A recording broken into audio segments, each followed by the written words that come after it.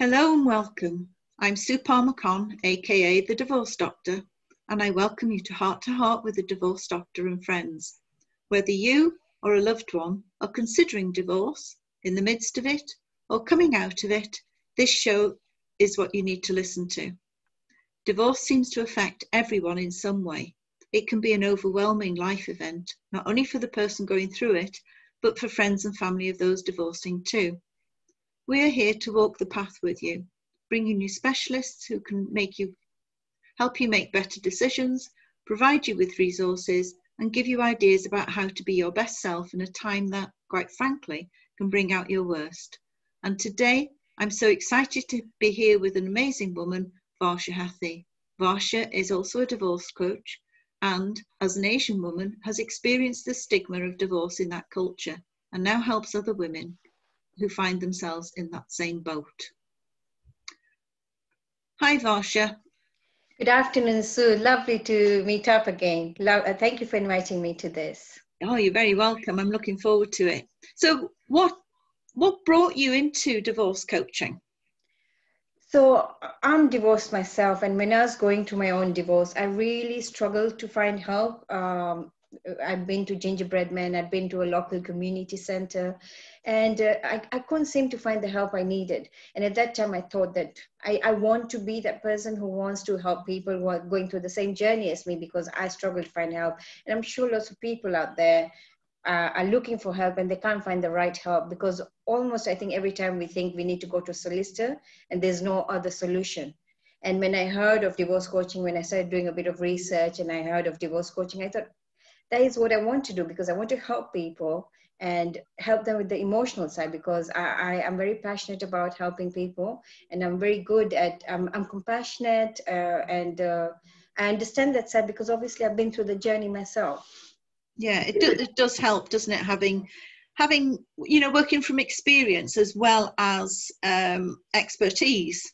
Absolutely. And obviously then I got accredited as a divorce coach, and obviously that adds an extra touch to what you've already experienced, because it's your own experience plus the training, everything is adding towards, and hence the reason of becoming a divorce coach.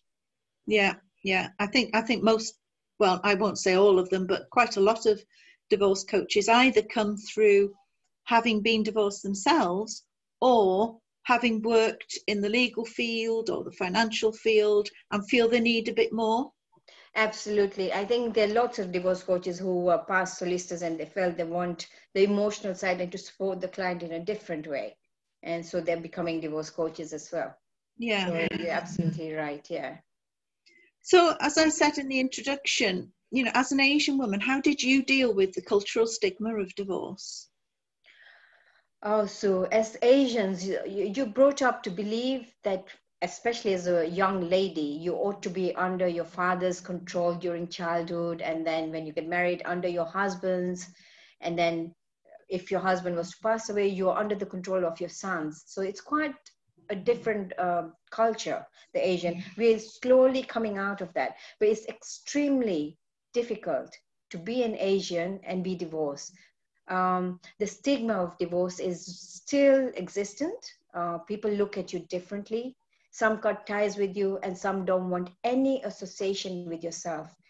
It is counted, as a failure, and you'd have to. It almost feels like you're bringing shame to the family, which shouldn't be the case. And as a divorced woman, people look at you as seen as flawed. You're unable to get on with your husband, they feel, and your in-laws, and you are the problem. It's not that anybody else is. You're the problem, especially women. But I think in the general Asian community, whether you're a man or a woman, there is a cultural stigma attached to it, and it's very hard to then come out there or even make the decision of a divorce, because you know what you're going to face, the community, the society, and people don't want to know you. It's a label, Yeah.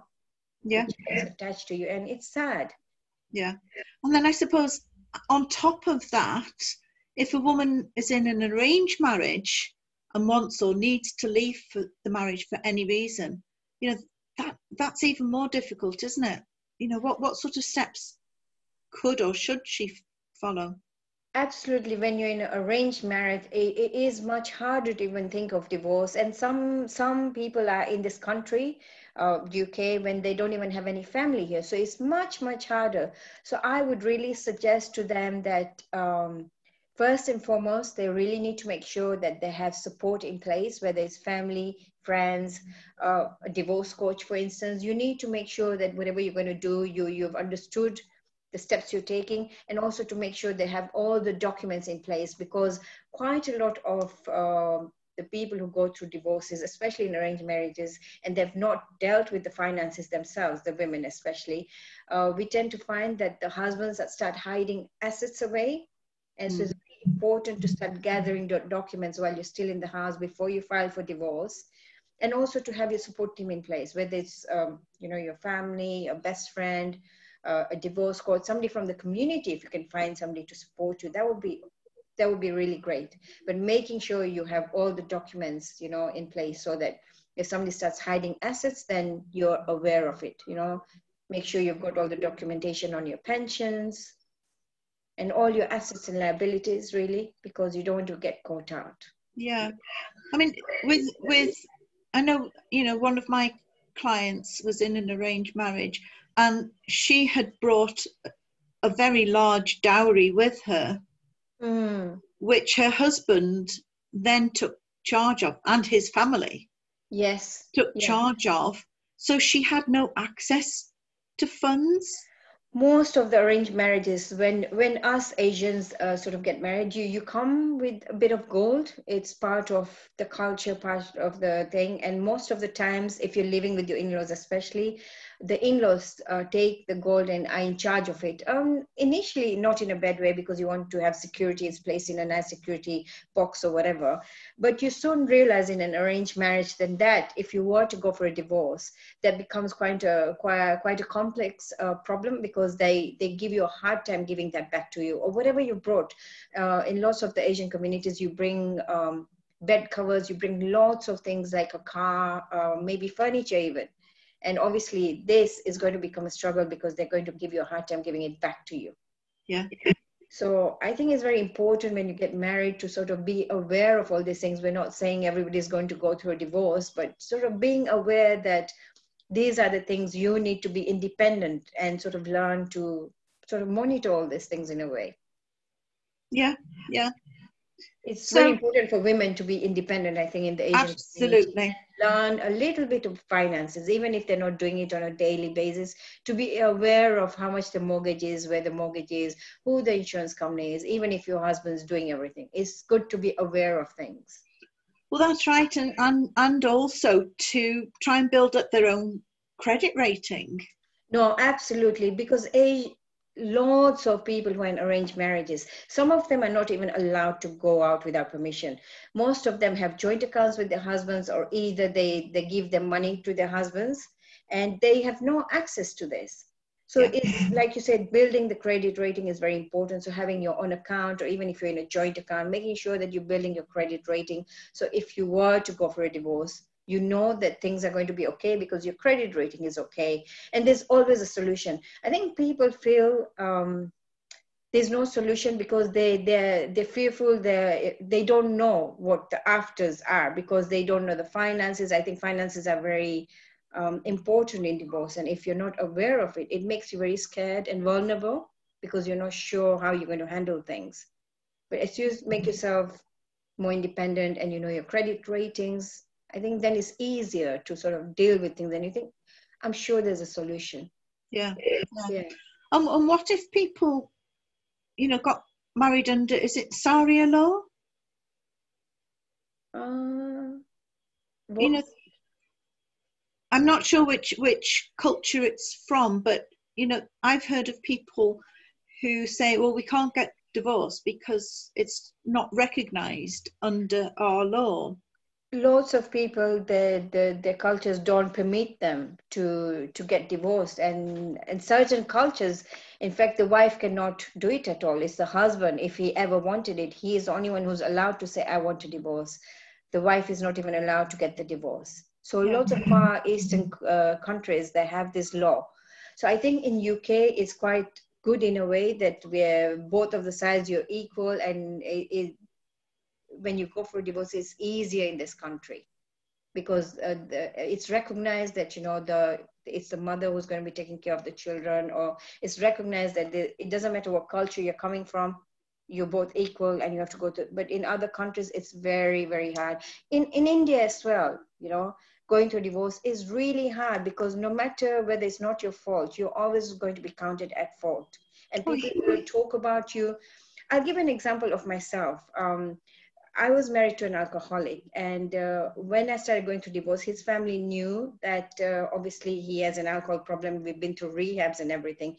But as soon as we started going for divorce, we went to a wedding, and the relatives, his side of the relatives, sort of didn't want to know me. They didn't want to sit next to me. You almost become like a untouchable person, kind of, where you think, oh, don't talk to her, kind of thing. yeah. She's the one who's going through a divorce.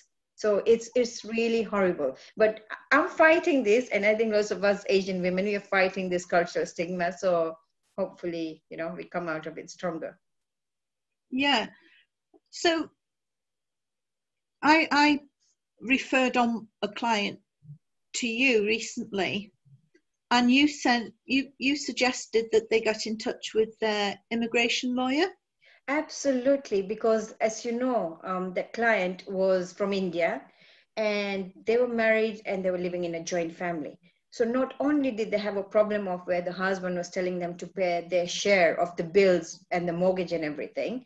So there were four of them, were two brothers and two wives. So the other brother was paying for his wife, but this particular guy wasn't helping his wife. They had issues in their marriage. And then she wanted to go for divorce. She was working here, but she didn't know what her situation would be. Would she be sent back to India or whatever it was? So I felt the need of an immigration solicitor then, because they would be best person to advise the person as to what their rights were if they've been married here and they're struggling and they might be going through divorce. Yeah. And lots of women come here and they face, you're almost like a slave. You come here and you have to do all the housework, you go to work, you come back, they take your money away, and you're doing all the household chores and the cooking and cleaning and everything, and you're going to bed at 11 and still, you know, serving your husband as well. So it's a hard life. Yeah. See, I would never have thought about involving the immigration solicitor, and it makes perfect sense because they're the ones that know, you know, how easy it would be for them to get back to their family. No, absolutely. And I think with that particular woman, she was feeling that if she went back, her life, obviously life is better here because she had a job and everything. And like divorced person, if you're going back to your country, life can be really, really bad. And she's hoping there was a solution to remain here and continue working and paying the taxes and hopefully live a better life. Again, it's a matter of how long you've been married, I suppose. Yeah. Or immigration solicitor can help you remain in this country possibly. Yeah. Yeah. So, you know, you're obviously really enthusiastic and passionate about being a divorce coach. What do you love most about your work? I just love supporting and helping people, and when I see them coming out on the other end stronger, and they've come out of the divorce, they're more confident, they've started a new life, I just love that smile on their face. And you know, when we all go through divorce, we think, okay, you're divorced now, and you almost think it's over, but it's not. It's the beginning of your healing process, isn't it? Yes. So even after the divorce coaches, as a divorce coach, I love supporting and helping them. So whether it's to build a new career like myself, I was not working and I had to go back to work, or whether it's starting a small business from their own passion, or even dating. If one of my clients wanted to go into dating because she'd been with an addicted person and she was ready to start dating, I helped her find the values she should be looking for in a partner, the things that she should avoid in her future, because you don't want the same partner as before. And again, in styling, how to dress up, what dangers to look out for when you're going for dating, where you should park your car safely, you should go to a public place where there's enough light. So all those different things I take my clients through so that they're aware of everything before they step out into the dating world. Because it's not the end of the life. Divorce is not the end of the life. It's a new beginning. It's a new chapter. Absolutely, absolutely. For the And Asian community. I think so many people think because we have a title divorce coach that we're pro-divorce, but we're not, are we? Oh, no, absolutely not. I think because that's some of the people on LinkedIn were telling me, can you not change your title from divorce coach to something else? But I said, if I change my title, how are people who really need me going to find me? Yeah. So it's a matter of balancing the two, isn't it? That you want to absolutely. Pro-divorce, but at the same time, I want people to find me, to understand what a divorce coach does. Because as you know, we sort of hold our clients' hands, we help them manage their emotions, we can help them look at their finances, the child care plan aspect of it, and the healing side of things, how to get over the grieving. And there's so much as divorce coaches we do. Absolutely. Yeah. And so I love them. I love when I see the smile and they're at the other end and they tell me, I've done it. I'm more confident. I've started a career or I've started this. So, absolutely love it. Yeah, I think that's the most rewarding part when you can see they're ready to go fly solo. Yes. Yeah, no, absolutely. No, totally.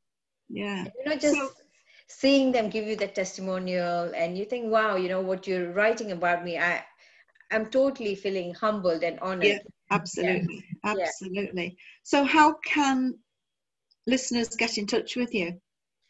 So they can contact me via my website, which is varshahathi.com, or my email address is varsha@varshahathi.com.